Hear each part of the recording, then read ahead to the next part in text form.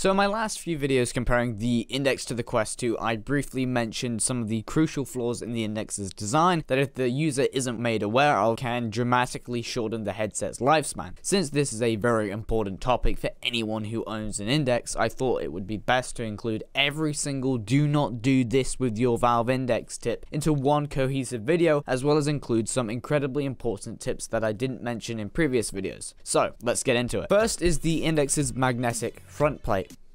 Get rid of it. You don't need it. At least if you're having any overheating issues with your headset. I've been through two separate Indexes now, and both have had thermal issues even with the front plate removed. Even having my first headset's display burn up and needing a replacement. The Index overheating has been a well-known problem within the Index community for a while now, even with front accessories being released by third-party vendors to use the front USB to add intake fans to cool the headset. This is definitely a hot boy. This post by Logistics and VR in the Valve Index subreddit shows just how hot the Index can get even with the front cover off. If this is how hot the Index gets without the cover, it blows my mind that Valve thought it was a good idea to add a magnetic cover that completely seals off the front exhaust point of the headset purely due to aesthetic reasons alone. Granted, the headset does look better with the cover. I've actually had some comments from some people complaining that I use the headset without it because a lot of people do care a lot about aesthetics. However, for those of us that use the Index for extended periods of time where it can get up to those higher temperatures, you definitely want the front cover off. Next up is the cable. Don't stand on it. Don't over twist it. Do not tug on it. Also, don't crush it and don't harm it in any way, shape, or form. Also, don't crush it with the Index's adjustment mechanism. This is something I briefly highlighted in my Index versus Quest 2 video. This cable is pretty fragile. I've been through two Index cables now. The cable isn't braided and only just has this pretty weak rubber cover. This means tripping on the cable or standing on it can sometimes do pretty serious damage. Now, of course, this depends on how heavy you are and how hard you stomped on the cable, and I wouldn't freak out if you accidentally tripped on the cable. It's something you at least want to keep in the back of your mind and stay aware of while using the headset, especially if you're coming from an Oculus device, as Oculus generally have had much better and more robust cables, especially crushing the cable and the headset's tilt mechanism. Yes, this is a point I brought up in the past. This is probably the dumbest design decision I've ever seen when it comes to the Index. If you tilt the headset really at all, you crush the end of the cable that slots into the headset itself. This is a huge problem because it's the primary way to put this thing on, like a baseball cap, putting on the front piece followed by the rear of the headset and then tightening it all up. Basically, to avoid crushing the cable, you have to completely untighten the headset at the back and slide it onto your head with both ends being equal as possible, and then tighten it back up again. And what adds even more insult to injury is the fact that Valve don't even sell replacement cables. You have to go through Steam support using your warranty, and if you don't have a warranty anymore because the warranty only lasts 1 year and you have a cable die on you, you have literally no way of obtaining a new one. Valve have, though, for some customers that are outside of warranty, have in some cases replaced their cable. Though this seems to be very hit or miss. I know a few people who just can't get through to Steam support at all and they completely refuse to replace anything, but then some others where they will magically replace some parts of the headset. So this is very hit or miss, but generally, if you're outside of warranty, you're kind of out of luck. An example similar to this cable situation is the post I referenced in a previous video where a Reddit user was denied a power brick replacement even after offering to pay for it, but was refused because he was outside of warranty. So basically, just look after your cable. Next is the base stations. Be very mindful of when you turn them on and you turn them off. This is something Thrillseeker highlighted in his video, where he mentioned that him turning on his base stations on and off each time he went into VR likely attributed to the death of one of his lighthouses. This is because usually the most stressful time for the motors inside the base stations is when they're forced to rev all the way up and then forced to rev all the way down. So basically, just be mindful of how often you turn these things on and off. Turn them on when you want to play VR, and if you know that you're not going to play later, leave them off. But if you know you are going to play later, then leave them turned on. I personally keep mine on if I know I'll play again in half an hour to an hour's time, but any longer than that and I will shut them off for the time being. This is an important point to highlight because in response to my Index versus Quest 2 video, where one of my criticisms was the fact that I have to go around turning on base stations, I had some comments that told me to leave them plugged in and have them automatically power up and power down whenever I start Steam VR. That way I don't have to get up and go turn them on. This seems like a good idea, but this means that whenever I close or open Steam VR, they all boost up and they rev up and rev down. I close Steam VR quite often, even if I'm planning to jump back into VR, just because it uses a good chunk of my CPU usage. So I'm not always going to have Steam VR open on my desktop, and the same goes for a lot of people who do this. Unfortunately, a lot of people don't know how fragile these base stations can be, and they constantly open and close Steam VR, which is just causing their base stations to rev up and rev down, which ends up causing damage to the motor in long term. So just stay mindful of when you turn these things on and when you turn them off,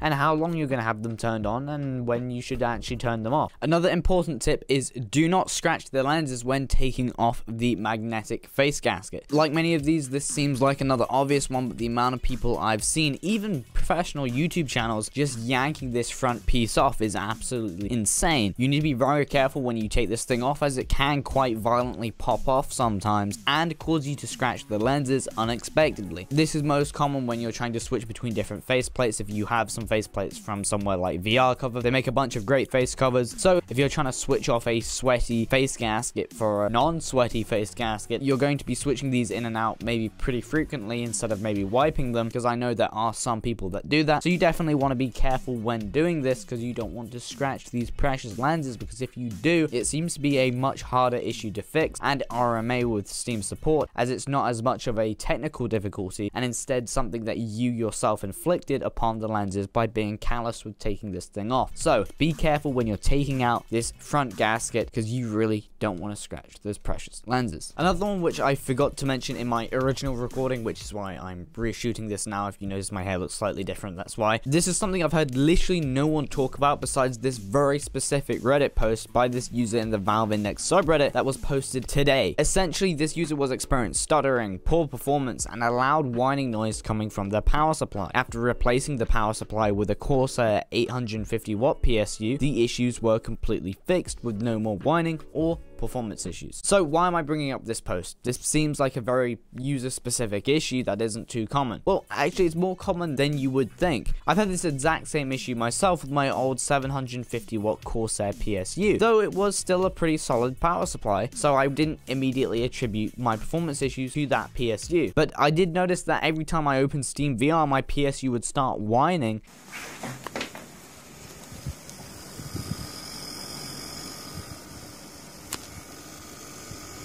And replacing that 750 watt power supply with this new RM850X completely fixed the problem. This post only released today, and as of recording this video, there are already plenty of other users reporting the same experience and sharing this post. So another do not do this with your Valve Index tip is to make sure your PSU likes your index. There's no real clear answer here to what's exactly causing this. A good 750 watt PSU is regarded as being enough for most systems with the index. So if you do notice any strange performance issues or whining coming from your PSU, don't rule that out as a possibility to why these issues are occurring. Possibly upgrade to a better, stronger power supply if you do experience anything like this. Next up is the surprisingly fragile index controllers and preventing their degradation. This is a multifaceted issue, as there's quite a lot of things that can go wrong with these controllers. First, let's get the big one out of the way. Thumbstick drift. An issue I harp on about, I've mentioned it in like a bazillion videos, Valve still haven't fixed it, and there's nothing you can do to prevent developing it. However, you can elongate the amount of time before developing drift. Thumbstick drift generally develops when the sensor in the thumbstick that detects input is worn down over time. This is suspected to be the primary way that the index controllers develop drift, and because of this, it's also been suspected that within the index community that clicking in the thumbstick a lot can accelerate the degradation of that sensor. You're putting more pressure on it and you're causing more resistance. So games like Pavlov that require you to click in the thumbstick and push forward to sprint are likely the worst for your thumbstick's lifespan. So either try and avoid constantly clicking in and pushing forward, or just rebind the sprint activation button in said game's controller's binding page in Steam VR. Next, within this controller-centric section of the video, I know this is a really obvious one for any VR headset, but for the Valve Index, I really mean it. Properly set up your play space. If you don't, and you accidentally punch a wall, these things usually don't survive a solid hit, as the trigger area is jokingly weak. This can also be applied to the wrist straps as dropping the controllers. From even knee height onto solid ground has for some users broken their controllers. So just basic VR tips like setting up your play space and using wrist straps are so important when it comes to the Index. It's sort of passed off as a joke now with things like the Quest 2 just being so much more durable. When it comes to the Index, it's very very important that you abide by these because the index just can't take that same amount of damage. Another important tip is be mindful when adjusting and tightening up these hand grips on the Valve Index controllers. Unfortunately, like I've mentioned a million times, these things are pretty fragile as a whole, and also this strap can just snap off when you even slightly over tighten this. It may feel like you need to tighten it a little bit more, and if you're not careful with adjusting this, you can snap off this whole hand strap, and I've seen many people do it before. So just generally be careful when you're tightening this. I personally hold this little piece of tightening elastic with 2 fingers to tighten it sometimes if I'm just trying to tighten it a little bit more, and I want to be careful because sometimes pulling hard at the end of this elastic can cause the elastic to snap and possibly cause the hand strap to come off as well. So just be careful when adjusting this and be mindful of how much force you're giving it. So I hope these few crucial tips help lengthen the life of your index, and if any of these helped out at all or you just enjoyed the video, a like would be much appreciated. Maybe a sub if you want more content like this. I'll also be giving away 2 of these custom Quest 2 head straps, so if you own an Oculus Quest, I mean, maybe I shouldn't be promoting this in an index video, but if you own an Oculus Quest and you want to grab one of these, hit that subscribe button. I'll be announcing the giveaway in a future video. So thank you for giving me some time to talk about something I wanted to talk about. I really do appreciate it. If you got to this point in the video, you're what keeps the watch time high and keeps these videos recommended to people, so I really do appreciate it. I'm GetHip. I'll see you guys in the next one. Peace. Bye-bye. If you watch these little clips at the end of the video, you're actually the true MVP of this channel. It's surprising how many people actually stick around to the end. I've noticed that a few of you, if I say something like, okay, post a thinking emoji in the comments down below and that will be our secret sign. Let's do that. Post a thinking emoji in the comments right now and that will be our secret sign to each other for those of you that actually watched to this point in the video. We'll just see how many people actually watch until the end. Also, by the way, since you are watching to this point, maybe you're a little more dedicated to this channel, so maybe check out my Twitch down in the description. Sorry, bro, I'm so tired. I feel I'm gonna throw up. I've been editing all day. Twitch description, go. I will see you there at Twitch, and maybe Discord as well. Discord down below. Alright, peace. I actually gotta go to work, boy.